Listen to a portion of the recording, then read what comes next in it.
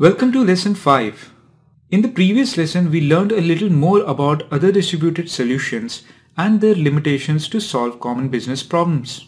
In this lesson, we would explore a little tricky topic with Hadoop, its versions. Hadoop follows the standard release nomenclature denoted in the form of x.y.z, where x signifies major releases, y signifies minor releases, and z signifies the point releases which may fix some bugs.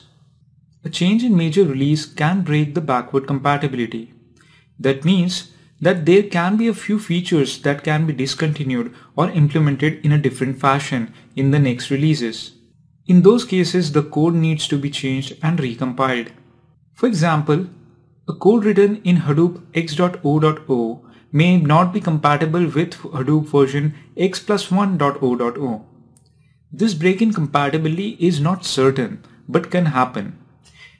In those cases, we have to refer to the release notes of x+1. Hadoop code won't break the compatibility between the minor and point releases, which means the code written in Hadoop x.o.o would be compatible with the minor release x.1.o and the point release x.1.1. Apache Hadoop is best known for its MapReduce and its distributed file system HDFS. But it has a family of projects around it which work well together. This is referred to as Hadoop's ecosystem. The other projects are Pig, Hive, HBase, Zookeeper, Scoop, Fume, etc., which we would look at later in the course. These projects have their own releases, and a particular version would be compatible only with a few versions of Hadoop. So it gets highly complicated to deploy the ecosystem which are compatible within each other. Apache BigTop is a project which deals with the development and packaging of a compatible ecosystem. This is where other vendors like Cloudera and Horton score over Apache. Their releases are easier to understand and are compatible within the ecosystem. Let us look at the recent releases of Hadoop which are important to know. All was pretty good till Hadoop 0.20. Complexity starts after this. Hadoop .20 got extended to .20.2 and .21.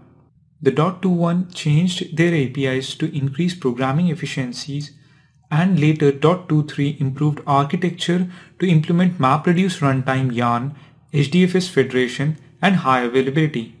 On the other hand, Hadoop .20.2 moved towards a stable release .20.205, which added a Kerberos authentication.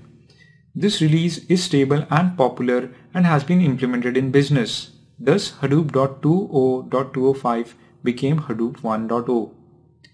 The version .23 is not Hadoop 2 officially yet as I make this video, but it has been speculated to be 2.0.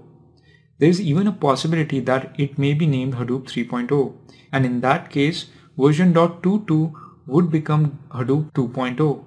In this slide, we will see the difference in features between the releases. To understand these differences easily, I would suggest you to think it as Hadoop 1.x to be an early implementation of Hadoop, which could not accommodate all the architectural features from the Google paper, while .23 is the one which is closer to the original Google paper. Think of version .22 as a bridge between the two, which improved a few programming efficiencies by introducing new APIs, and so features would be easier to understand. 1.x uses the old configuration names, while .22 upgraded to new configuration names, and so .23. The old configuration names are supported but are deprecated in .22 and .23. Exactly same is the case with the APIs. 1.x uses the old APIs, while .22 uses new APIs, and so does .23.